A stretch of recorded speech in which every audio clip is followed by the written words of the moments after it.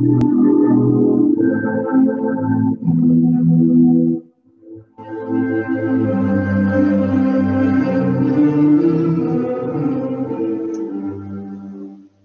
hello everybody, welcome to my February 2021 Planetarium show.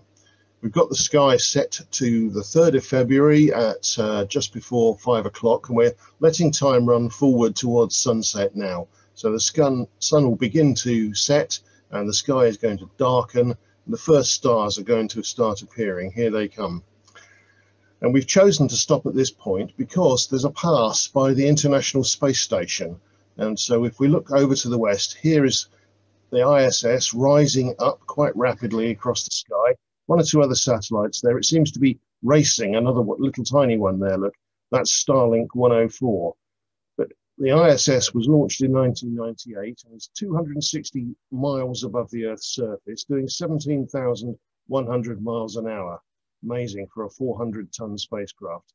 It has the Dragon module attached to it from SpaceX, which recently delivered some astronauts up there. And now it's, whoop, that was a near miss with a Russian rocket. Not really, it was a different distance. But it's beginning to descend down towards the horizon. It's going to vanish any moment. There it goes. It winks out as it enters the shadow of the Earth, just before it reaches the horizon, in fact. That very suddenly disappears. Quite astonishing when you watch it. But we'll now begin the sky tour over at the west. And we'll pull back a little bit and let you see the constellation that's the first one on our tour, and that is the constellation of Aquarius, the water carrier. There's the water carrier pouring his water from his jug. And I've chosen to start here because Aquarius is one of the constellations of the zodiac. And the zodiac constellations, there are 13 of them in total, are the realm of the planets. The planets all orbit around the sun in a flat plane, and so we see them on a line in the sky called the ecliptic. That's the orange line that you see there. So if we zoom in a little bit onto Aquarius and just go south of the line here, here is Neptune, almost perfectly aligned. Neptune, the outermost of the major planets, seen as a blue disk with a small telescope, and you need a very powerful telescope to get a view like this. We can see some of its moons marked there. These are mostly little tiny moonlets that were discovered, first of all, by the Voyager spacecraft. You can also see a little tiny sets of rings there. All the giant planets have rings, not just Saturn, but Saturn's are by far the most spectacular. So these very, very thin rings, they were initially found looking back through them towards the sun by the Voyager spacecraft. It has a very large moon called Triton, which if it orbited the sun, we would call a planet. It's about the same size as the planet Mercury, but it orbits Neptune, except it does it backwards. And you can see the surface markings there. Those dark black bits are liquid nitrogen geysers bringing dirty material up from the subsurface. Quite amazing. So we'll pull back away from Triton and Neptune now, and we're going to look a little bit further along the line of the ecliptic through the next constellation, which is Pisces the fish. Here it is, just a little higher than Aquarius. There's the fish with their tails seemingly tied together with a bit of seaweed. It's really just two lines of stars across the sky, of course. So that's the constellation of Pisces, the next one in the parade of the constellations of the zodiac. We're going to continue on just to the higher into the sky here, and we'll find a small constellation, Aries, the third one along in terms of the constellations of the zodiac. It's really just a little line of stars, but ancient people imagined that this drew out the shape of a goat. So there's Aries the goat, with its feet just touching that orange line that marks the path of the planets. And of course we can see one of those planets there, the third one of our planetary parade for this month, and that is the red planet Mars. You can already see it just as the red-orange disk there. So we're now going to zoom in. First of all, we're going to zoom in on Uranus, and this looks a little bit like Neptune, except greener. Here it is with this faint green disk, and an array of moons that you can see with an amateur telescope: Miranda, Ariel, Oberon, Umbriel, and Titania. all discovered shortly after Uranus was found itself by William Herschel. If we zoom right in on the planet, we can just see some faint cloud belts running around it. And it also has a set of rings, as I said, more impressive than Neptune's, but nowhere near those of the rings of Saturn, of course. Again, this was all discovered by the Voyager probe that was the first to fly out into the depths of the outer solar system. Let's have a look at one of its moons, its largest, and that's Titania. And this is 980 miles in diameter, so about half the size of the Earth's moon, covered in craters, but those craters seem to be soft because they've landed in an ice layer underneath which there is a liquid water ocean, and that's a possible habitat for some form of life. We don't know whether there's anything there, but it's worth exploring when we get the chance. So we'll pull back away from Uranus and zip next door to the third planet on our list, and that's Mars. And we can now zoom right in on Mars. We can already see Phobos and Deimos, the two moons of Mars there, and some of the detailed markings on the surface. In the upper region, there are 3 dots in a line. Those are the Tharsis volcanoes of the amazing volcanic region of Mars. I'll point at them for you here, these 3. And this one is the largest, the 4th one. That's Olympus Mons, the largest volcano in the solar system. And here is Valles Marineris, the Martian Grand Canyon. The distance from one end to the other would go all the way from New York to San Francisco. It's absolutely enormous. So we'll pull back away from Mars, the red planet, and get a nice wide view of the sky. And now what we're going to let happen is we're going to let time run forward to 9 o'clock, just so that we get to the fully dark state of the sky. We're going to let the constellations of the winter Taurus and Orion there move into a better position. So we'll bring those across and head towards 9.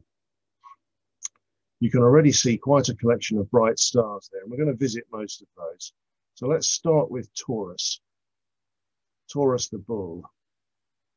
So we can see the V shape there that makes up the face of the bull with the 2 enormous horns sticking up to the top there. Let's have the artwork to show you how that works. The back half of the bull is missing. It kind of butts into Aries, the ram there. Another of the constellations, the zodiac, but there are no planets in this at the moment. The bright orange star, that's the left-hand one of that triangle, is Aldebaran. But here we have the Pleiades, the 7 sisters, a cluster of young, hot blue stars visible to the naked eye, backed by thousands of small, fainter ones. You can see white ones, and then the really faint yellowy orange ones are like the sun. The bright ones are much more powerful. You can even see some of the gas left over from the star formation process there. That's about 440 light years away from the Earth. And it's 150 million years old since the stars were formed. So they're very young indeed. Here is the remains of an exploded star over by the horns of the bull. This is the Crab Nebula. It was spotted by Chinese astronomers as a new star that appeared in the sky for 3 months in the year 1054 AD. But nowadays we see the remnant of that explosion that brightened up, became visible even in daylight to the Chinese astronomers before fading away. Now we're going to look at perhaps my favorite constellation of all, and that is the constellation of Orion. Perfectly placed at this time. We see Orion's belt there, the 3 stars in a neat line across the middle. There it is, lined up with the artwork. And you see the other 4 corner stars marking his knees and his shoulders. We'll have a look at the top left-hand corner star. That's Betelgeuse, very red in color. It's a red giant star, and it's due to explode as a supernova sometime very soon, in the next 1,000,000 years or so. That's soon for astronomers. And actually last year it began misbehaving, and we thought maybe it was about to explode, but it's settled down again now. It suddenly became very dim. So that's Betelgeuse, the supergiant red star there at the end of its life, up in the left-hand corner of Orion. The other end of things is where new stars are being born, and that's the Orion Nebula, one of the most beautiful objects in the sky, actually. You can see all these wispy gas glowing in different colors. You see dirty, dusty dust lanes swirling around in front of the brighter regions behind.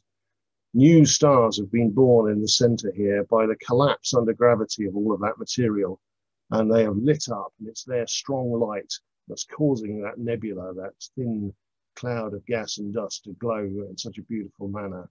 The whole of Orion is full of these sorts of regions. We're going to look at the left-hand belt star of the three there, Alnitak, and you can already see that there's something going on nearby. But we'll zoom right in on it now. And you can see there the Horsehead Nebula, the dark, dusty region, looks a bit more like a seahorse's head on its side, in front of that red glowing hydrogen gas. It's all being lit up by the powerful light of the bright star at the top of the screen there. To the left of that is the Flame Nebula. You can see why it's called that. It's got the shape of a flame. Very beautiful indeed.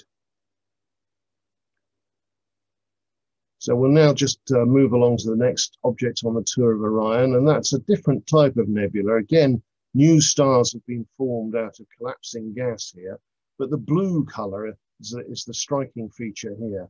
There's a very hot blue star hiding behind the dirty regions there, the dirty, dusty finger that's blocking our view of it, and the blue light is bouncing back to us off the gas behind. You can also see just that red streak across the sky. That's called Barnard's Loop. Orion is just full of these enormous clouds of dirty, dusty material. Down to the foot of Orion, we have one of his hunting dogs, Canis Major. You can just about make out the outline of the dog now that the Styx diagram is on the screen. There's the dog. And you can just see the feet of Orion up to the top right there. And we can see the bright star, Sirius. It's the brightest star apart from our sun that we can see. And it's bright because it's nearby. It is a little bigger than the sun and a little bit more powerful, but not much. But it's only 8.6 light years away from us. And that's why it's seen as such a bright star. Other bright stars are much further away, and yet vastly more powerful. Some of them are 100,000 times the power output of the sun, and we see them at thousands of light years away because of that. So that's Sirius, the dog star. And Orion has two dogs. He has Canis Major that we've already seen, and now Canis Minor, which really is just two stars linked by a stick there. I think they were pushing their luck when they invented the second dog. But there he is, the little dog. And it has another bright star in it called Procyon.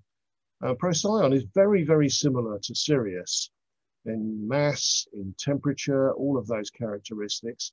It's just that it's 11.5 light years away. And so it seems that it's much dimmer because of the extra distance. But it's almost the twin of Sirius. And in fact, both Sirius and Procyon are double stars, and they each have a little companion called a white dwarf orbiting around them that we can't easily see unless we have a powerful telescope. So those were the two hunting dogs. And between the two of them is a constellation that contains almost no bright stars at all, the constellation of Monoceros. There's the stick diagram linking up a group of relatively faint stars, as you can see, but Monoceros is a unicorn. So Orion is going hunting, and he's got two dogs and a unicorn with him. Very wise. Now I've picked to look at this constellation because it has one of the most beautiful objects in the sky, the Rosette Nebula. This is a star-forming region that's a little bit in between that of the Orion Nebula that's just given birth to stars and the Pleiades star cluster that we've already seen. Here you can see the cluster of bright stars emerging from what looks like a bubble in the center of that cloud of gas. It's called the Rosette Nebula. You can see why, because it does look like a rose. But those stars have blown that bubble with their strong radiation. And you can just see they're blowing away the rest of the gas that was part of their formation. We also have here the Christmas tree cluster. Now, as with a lot of things in astronomy, it's upside down. So the tip of the Christmas tree is here and the base is here. And these stars are supposed to make the shape of a Christmas tree. Here's the Hubble Space Telescope view that I've brought in for you. You can see the Cone Nebula at the bottom here, like this. It's cone of material. You can see it in color there in the low resolution view. So that's the Cone Nebula. And if you have a pair of binoculars, both of those are well worth trying to find. You can navigate to them by finding Betelgeuse in Orion and then traveling to the east, so left across the sky as we're looking at it. There's Betelgeuse there. And you see, you just come this way, halfway between Betelgeuse and Procyon, just about in this region here. So there we have some excellent objects to go looking for in the sky. Now I've turned on the rest of the constellations for you. We have Gemini here, the next constellation along in the sequence of the constellations of the zodiac. We look a bit further up, we have Auriga with the bright star Capella. That's called the Goat star. These little three here are the kids. You can see in the graphic, the herdsman Auriga is carrying these three goats in his arms. So I hope you've enjoyed that, and we'll bring the show to an end now, and I'll just let time run forward towards the dawn, and we'll see you next month for the March edition.